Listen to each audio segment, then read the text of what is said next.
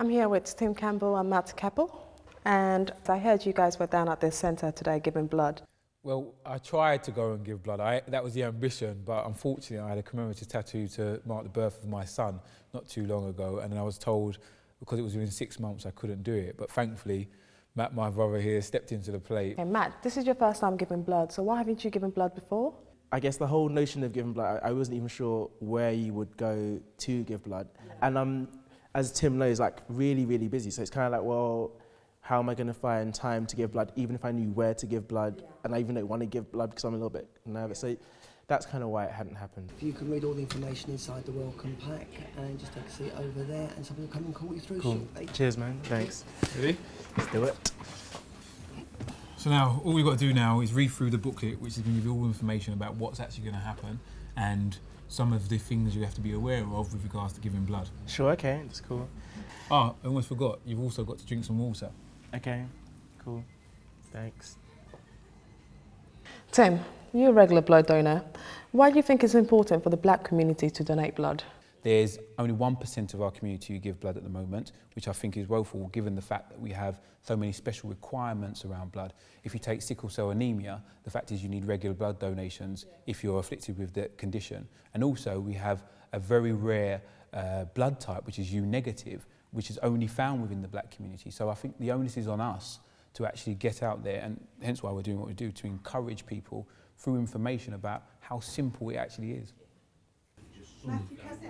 Yeah, that's me. Cool. Good luck, my friend. Cheers, man. See you in a bit. Cool. Come with me. I'm Sue. I'm one of the donor carers here, and I'll be going through the health check. Bro, okay. Start to finish. Sweet. Thank you for coming. This bit's private, so I'll catch up with you guys in a bit. I'm doing my donor health check.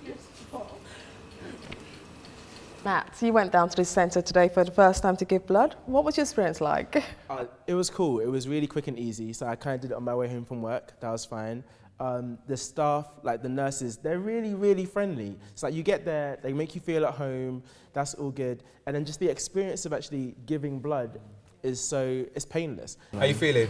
Yeah, it's cool. So far it's been like the donor health check was fine, just going through some history.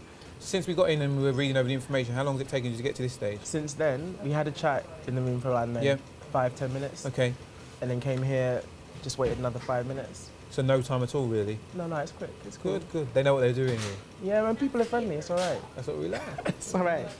Tim, so what would your message be to other potential donors out there? Don't be fazed by any pain or any myths or stories you heard. It's painless. We've got to remember the name of this campaign is about being a VIP, and you have the potential now to go out and save somebody's life. And I think particularly for us within the black community, we have an opportunity to do something for ourselves here. Nobody else can do this. When we're talking about sickle cell anemia and we're talking about rare blood groups, we have to do this for ourselves. So get out there and do it today.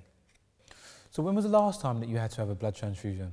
I just recently was pregnant with my son, and during my pregnancy I needed, I noticed my sickle cell level was very high, and then I needed a full blood exchange. So during that process, the doctor had to take up all my blood and replace it with totally new blood.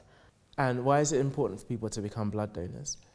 Giving blood saves lives every day. Without giving blood, I don't think people like me would be alive today. And I think our community needs to do something to help one another.